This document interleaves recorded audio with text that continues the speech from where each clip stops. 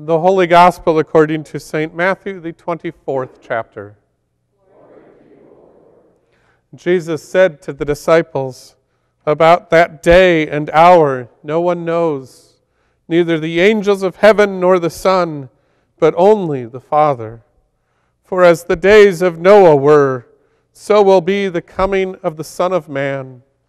For as in those days before the flood they were eating and drinking, marrying and giving in marriage, until the day Noah entered the ark.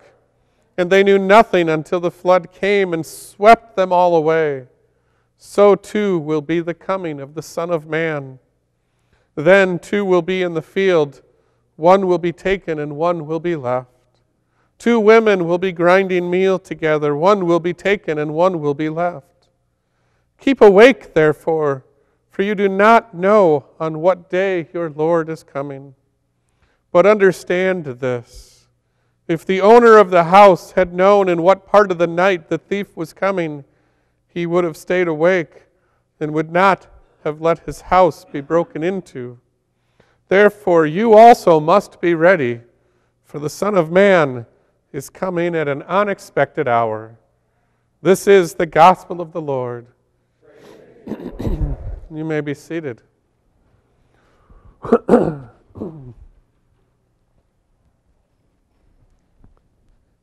Life would be so much easier if Jesus would just give us the answer, right? The truth is, we stay on our toes, so to speak, not knowing the answer to the question, when will Jesus come? In some ways, it's a good thing we don't know. Can you imagine generation after generation knowing they had nothing to worry about? Jesus isn't showing up tomorrow, we're good.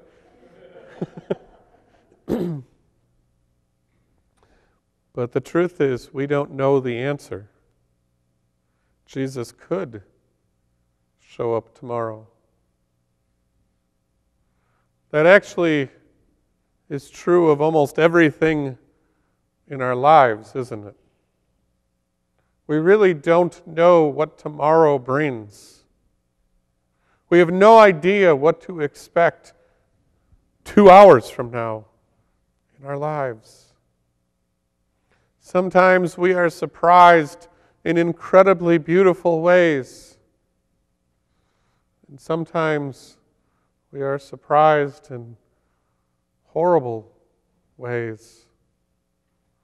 But one of the incredible blessings of life is that we never know what the next moment will bring. It keeps us on our toes. So Jesus says to us, be ready. Be ready for what? We don't always know the answer to that either. You know, there are so many people in our culture who have written books and essays and theology papers describing exactly what it will be like when Jesus comes again. And I have news for you, they're all wrong. None of us know the answer. Jesus says that plain and clear. Not even he knows the answer to that question. The one thing he does say that is an absolute given in our lives is that he is with us, that he will come again, that we are never left here as orphans alone on our own. We have hope. We have hope. That's why the first candle that we light in Advent is the candle of hope. Because that hope is always with us. Jesus is always with us. We haven't been left here to figure out things on our own. We haven't been left here to guess. although it is kind of human nature to try to guess. There's no reason for us to really be focused ever on that question of when Jesus will come again, because He's here. He's here in the form of the Holy Spirit, abiding within our hearts. His love lives within us. We are the body of Christ in this world. The world is not without Jesus.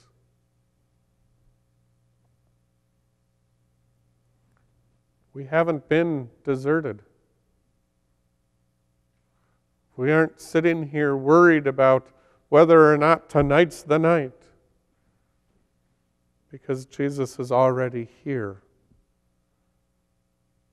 in our hearts, in our souls,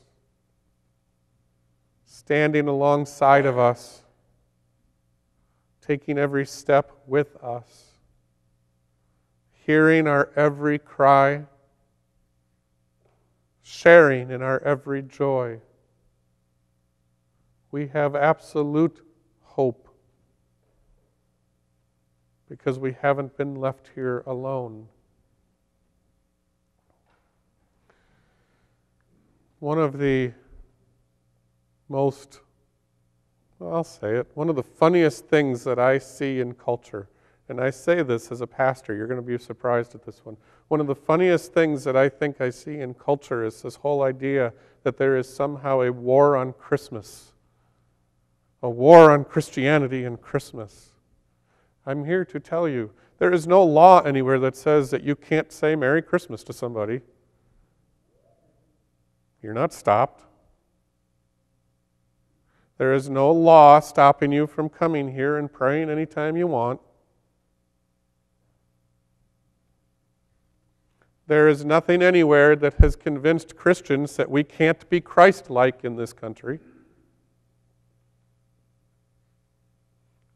We have every opportunity to emulate Christ and to share the gospel, because Jesus is here. The so-called war on Christmas and war on Christianity is about us. It's really easy for us to sit here and say, oh, we're being persecuted. No, we're not. We have every opportunity to be the body of Christ in our world.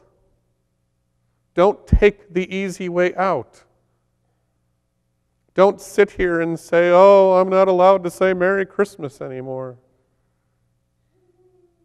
Because quite frankly, you are allowed to say that. And secondly, Jesus is much more interested in whether or not you feed somebody or clothe somebody or care for somebody than He is in whether or not you said Merry Christmas to somebody. And He is here. We have tons of hope. We have tons of reasons to believe the light is shining in our world, shining into our darkness, shining into our lives. Life is good. God is here. Emmanuel. That's what Advent is all about. God is here. Not out there, here. And not just in this building. In your hearts, in our souls, sitting in the passenger seat of your car, standing next to you at the kitchen sink, with you at work, with you on the street, even standing in Black Friday sales at Target. Everywhere you go, Emmanuel, God is with us. Christ is with us. It's why we have this incredible hope. It's why the first candle of Advent is the hope candle. Because as Jesus describes this scene, this unknown time when He comes again, we shouldn't be scared. It's a good thing. It's a great promise. We haven't been left here to figure it out by ourselves. That's not God's intention for us. That's amazing. It truly is amazing. God has not just left us here.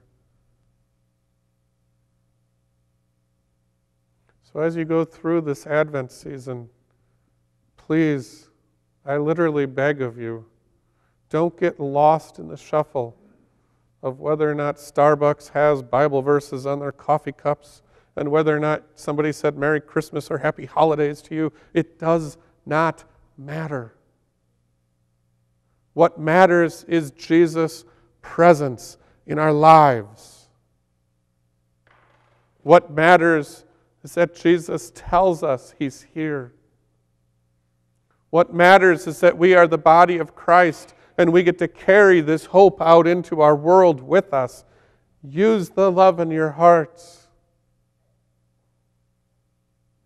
Don't go through Advent looking at some time in the future. Go through Advent experiencing God here and now, Emmanuel. Experience God. That's Advent. Experience God. You live in relationship with the living Christ, whose love is in your heart, who walks by your side, who hears your every word, who loves you no matter what. Experience Christ in Advent. That's what Advent is all about. That's where the hope comes from. Emmanuel, God with us. It really is amazing when you think about it. Thanks be to God. Amen.